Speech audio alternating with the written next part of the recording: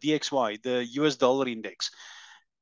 Remember right at the top, Nico and myself, we were on a call like this, and we told everybody that's the top because we calculated that with Elliott wave.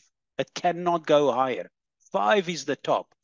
And then I also looked at the Biden presidents and I saw, hey, man, this guy is just created havoc.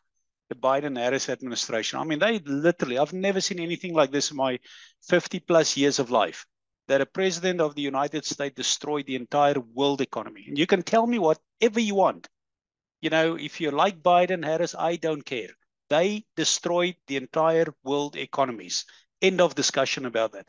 We need somebody that's going to come in to revive cryptos, to revive the world. And I tell you what, it's not going to be easy. It's not going to be easy. But when you look at these charts here, we've now broken down. The US dollar has now broken down. Exactly what we wanted.